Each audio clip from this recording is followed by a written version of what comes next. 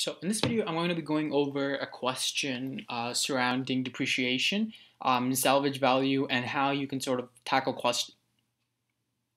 So in this video, I'm going to be talking about or going over a question that covers salvage value, depreciation, and present value of tax shields.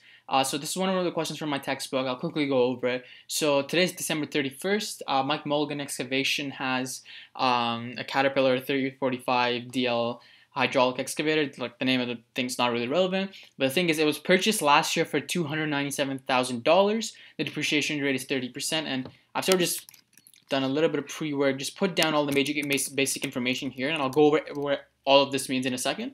So the tax rate 35%, and you assume that at the end of the current year, this machinery will be sold for $218,000. What we really have to find is the net salvage value at the end of the current year. They also give us some financial statement data, but we'll see if we really need to use that in a second.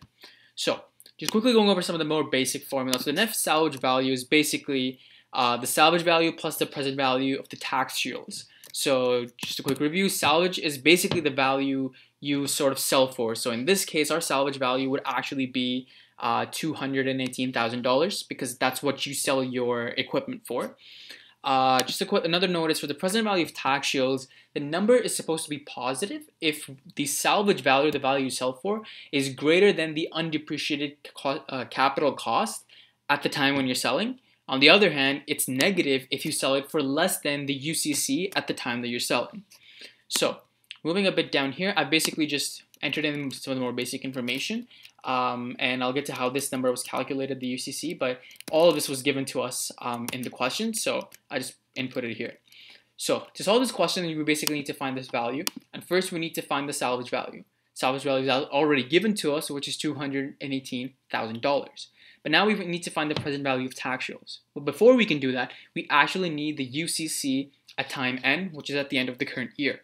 So to find the UCC, or the undepreciated capital cost, we need to create a depreciation table.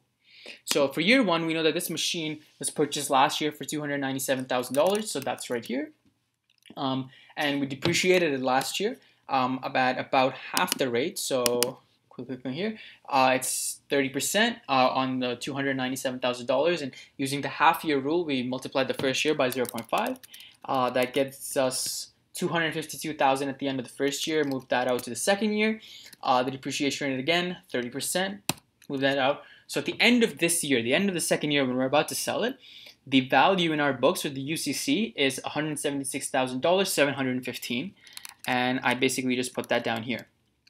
All we need to do now is find the present value of the tax shields, and I won't bother going over the formula. It's quite simple, and I'm sure you guys can dig it up yourself. But basically the calculation here is just quickly going over. So you multiply the depreciation rate times the tax rate and multiply it by sort of the salvage value. So that's the UCC at the ending, subtract the selling price. And in this case, you can actually see that because of the way this formula is working, this whole number is going to be negative because the E21 cell, which is the 176, is actually smaller than the $218,000.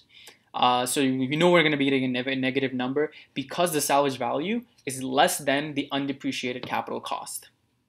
So we get that, plug in the other two numbers, which are the cost of capital and the depreciation rate again, and we'll get a negative 11,408. So all we need to do is make the final calculation. So the selling price, the price we're going to get for this device now, is $218,000. And you add, or well, technically it's subtract now because you're adding a negative number of 11,000, which leaves us with a net salvage value of $206,592.